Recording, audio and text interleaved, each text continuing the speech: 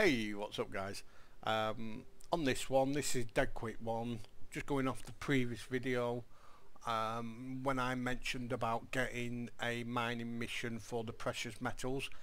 We did it previously and we stored them in here.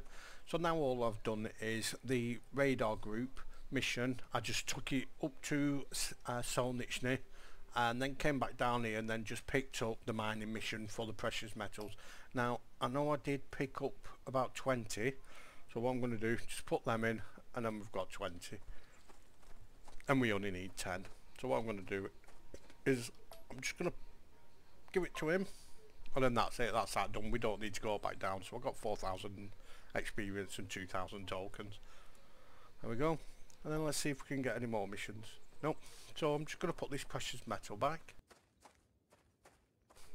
in storage, because I knew that mission was coming up, because I have done these missions on my other character, so I did know it was coming up.